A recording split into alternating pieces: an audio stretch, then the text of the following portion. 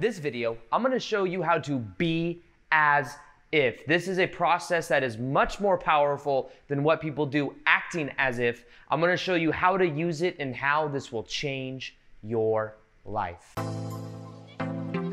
Welcome back to another video.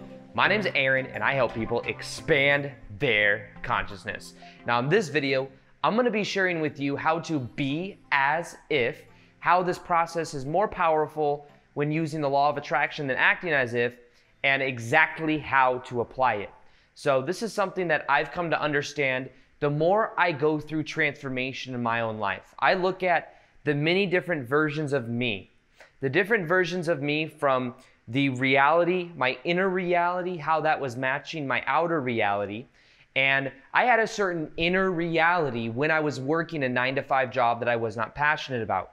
I had a certain story that I told myself that was on autopilot about how I related to other people, about how I could or couldn't do my passion for a living, how I was waiting for things to happen. There was a certain narrative there. There was a certain inner narrative that was creating my outer reality.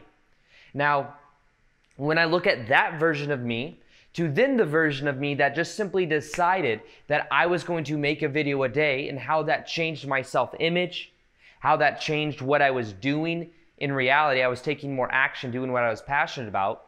But that changed my identity. It changed the way that I saw myself. And any transformational change that you will see in people will have to do with some change at the level of the identity, the self-image, how we see ourselves. And for many people, think about it. There's a story that you tell yourself about who you are, a story about how you might have to go to a 9-to-5 job that you're not passionate about, a story about how people treat you in relationships or how people take advantage of you. There's a story that you have about every different area of your life that you may be totally unconscious of.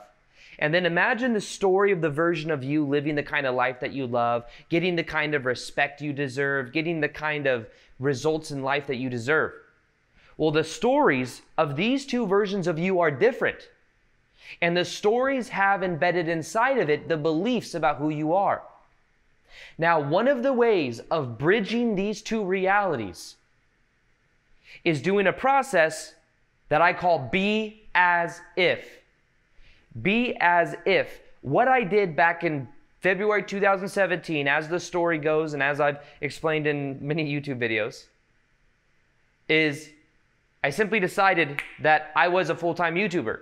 I wasn't a full-time YouTuber yet. You look on the outside and say, dude, you're working a 9-to-5 job at Barney's New York selling women's shoes. That's your reality. What do you mean you're a full-time YouTuber? But I changed my inner reality, my inner dialogue. And I simply went beyond. It was acting as if at first, but being as if is an identity change. Understand that the current identity you have is just something that's on autopilot. It's something that you have been telling yourself over and over and over again, and therefore it continues to go on over and over and over again. And the more you cling to your story, the more that will be your reality. Yes, but people treat me this way. Yes, but I have to work this 9-to-5 job. How am I going to pay the bills? Getting involved with that kind of thinking keeps you locked in that reality. And all of your thoughts, all of your emotions, all of your actions are going to be equal to that inner reality.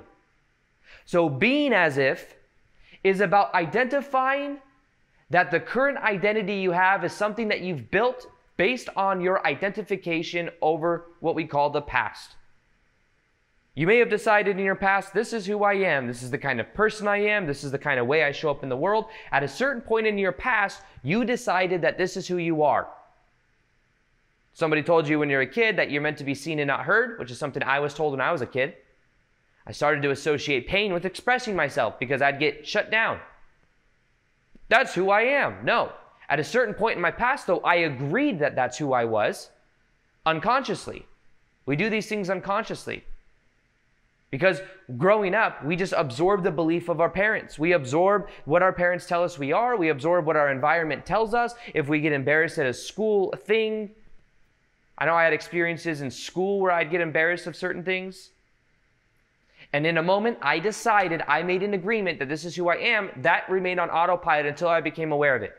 So realize the thing I'm showing you right now with being as if is I'm showing you that your current reality is equal to the thoughts, the emotions, and the actions you have been taking and the way that you see yourself. And it's been, you've been maybe unconscious of it. So it's been running itself out over and over and over again until this point right now where you become aware of it. So let me ask you a question. What is your current self-image? What is your inner dialogue? How do you relate to other people? What are the consistent thoughts, emotions, and actions that you are taking every single day? Every single day within 24 hours in a day, because your 24-hour compounds over time. Now, the difference between acting as if and being as if is this. When you are acting as if, you are fake. You are being a phony. You are acting. The most amazing actors become the characters themselves. Leor and I recently went to go watch that movie, Once Upon a Time in Hollywood, which is a Quentin Tarantino movie. It was a really good movie, actually.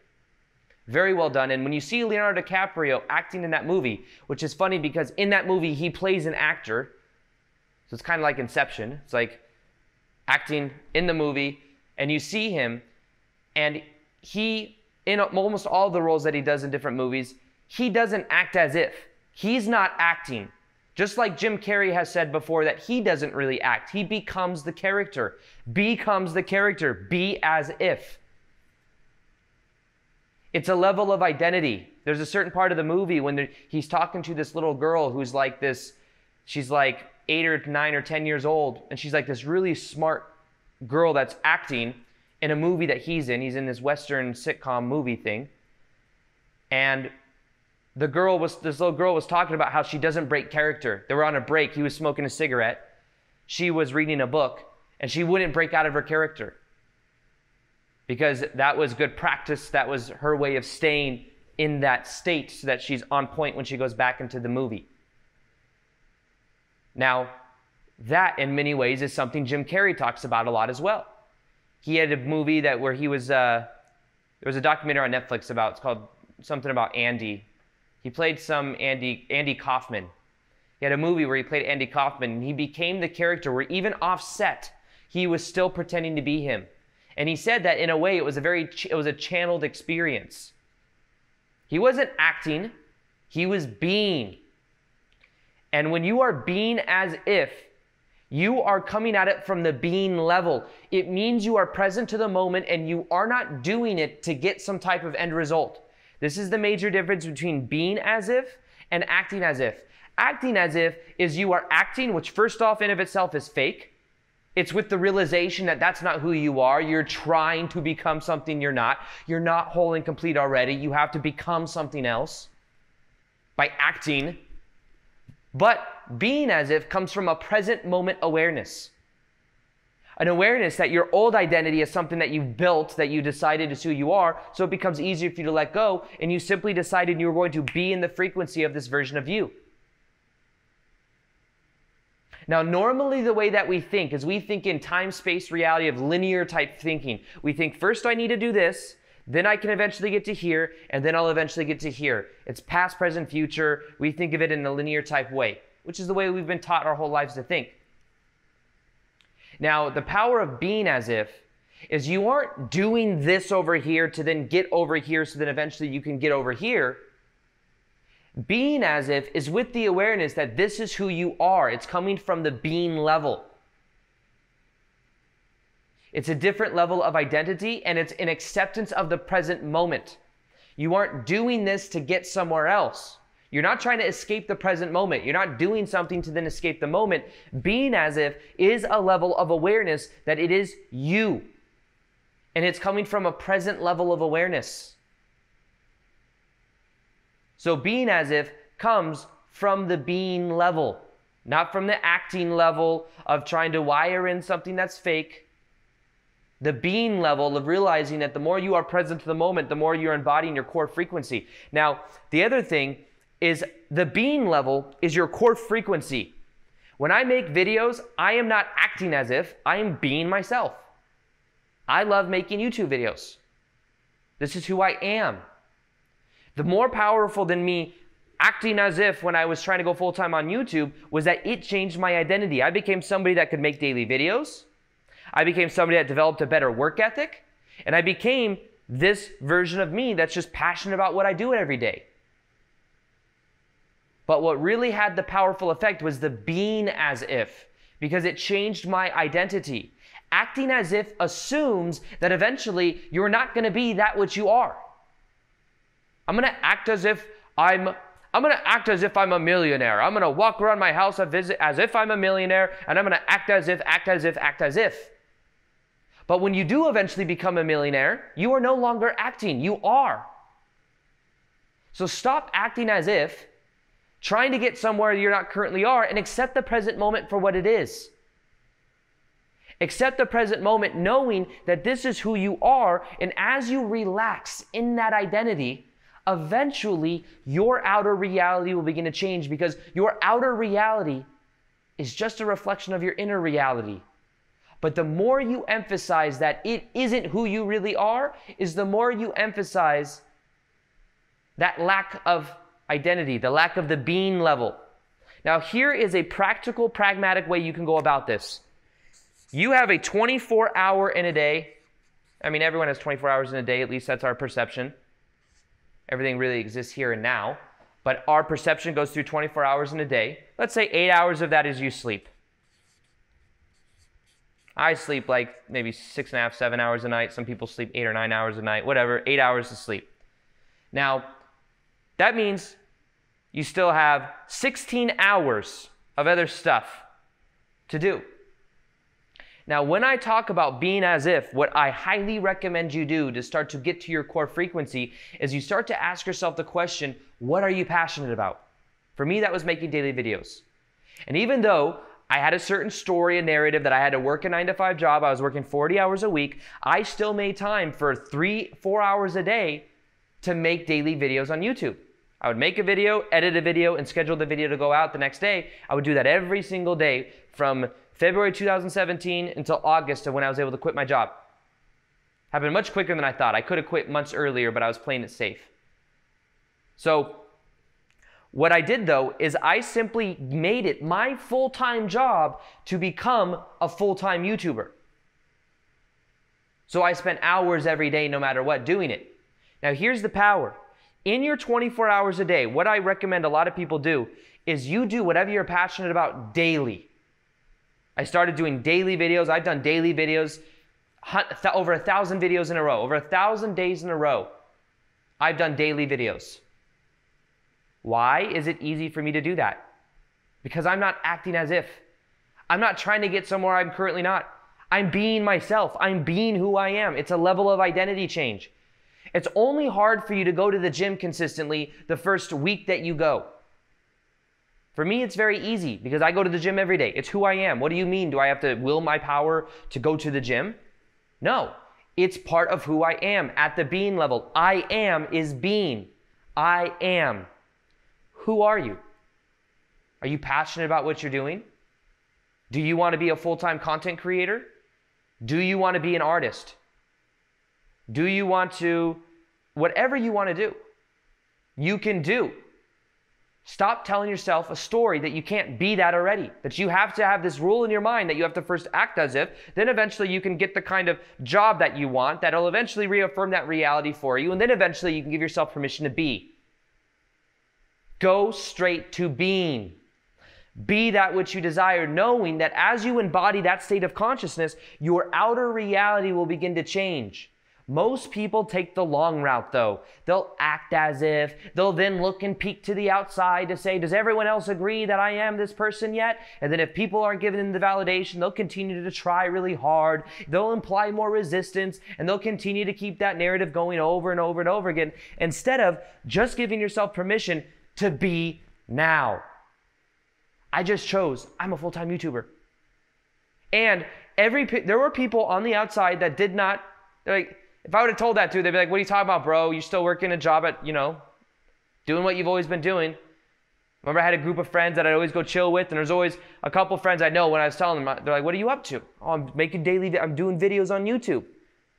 They go, yeah, you still doing that? You still doing that? Good for you. It was a certain mentality. They may have not believed in the reality that I was projecting, but I didn't need them to.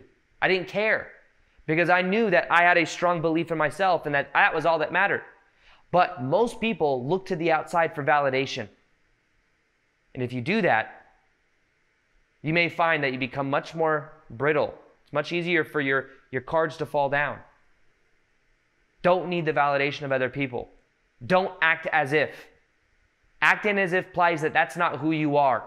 When you go to your vibrational frequency of who you are, that is the key. Most people, though, are going to act as if because they think it'll make them more money. Money is a side effect of the value you add to other people. Money is a side effect of you doing what you're passionate about. You doing what you're passionate about is adding value to people. Because that state that you're in is contagious. It influences everyone around you. Even now, I got friends that may look at what I do, and they think it's cool that I've been able to live the kind of freedom I do. And even then, they may say, I don't agree with what you're doing. I don't agree with the esoteric stuff that you talk about. But they like the fact that I do what I want. And they like the fact that I am myself. And it inspires them to do what they want. I've had friends reach out to me that have their own dreams of doing things. And them seeing me go through this process has helped them. So it doesn't always have to be a one-to-one reflection of how is this adding value to other people. But it does. But stop telling yourself a story that you aren't currently that which you want to be. Stop looking to the outside for validation. Start looking to the inside, because the outside is just a reflection of the inside anyways. Hold your frame for the inner reality dialogue that you have. Shift your inner thoughts, your inner emotions, and your inner actions. And as you decide that this isn't what you do, this isn't acting as if, this isn't trying to get somewhere you're currently not, this isn't projecting a false reality. It's not something you're going to do for 6 months and then you're going to be in that reality. It's something that you can just simply decide that you are that version of you now because you are changing at the level of identity. And when you change at the level of identity, everything in your reality will begin to change. So being as if, 24 hours in a day, identify at least 2 or 3 hours where you are in your core frequency. You are doing something you're passionate about. You don't know what it is yet? Cool. Set the intention to find out. And be aware of what happens in reality. Be aware of where you get signs and start to follow those intentions when you begin to see signs of it. Do those every single day because it will compound over time. If you master your 24 hours in a day, you will master your life.